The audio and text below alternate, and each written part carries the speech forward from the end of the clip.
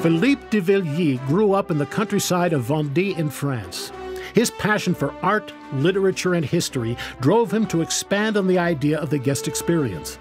He wrote an early draft of his artistic vision, and with his father's help, found a perfect venue for its expression, an abandoned castle far away from cities, without even an access road. He was convinced that with the right balance of art, history, and special effects, he could invent a new artistic model for a theme park without amusement equipment, using the Puy du Fou castle and its surrounding area as the backdrop.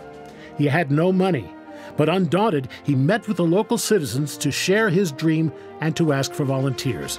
His persuasive words netted 600 volunteers, who in June of 1978 presented the very first La Cinéscénie.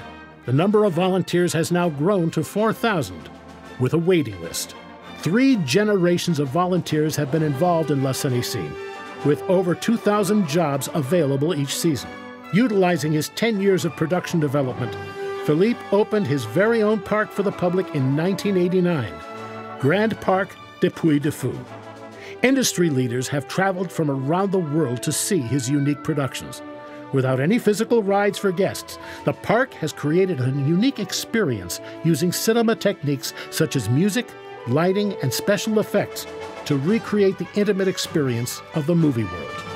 He has created similar experiences in other communities, such as Nocturnal City, a thematic hotel in which guests can sleep in a historical environment that represents a different century.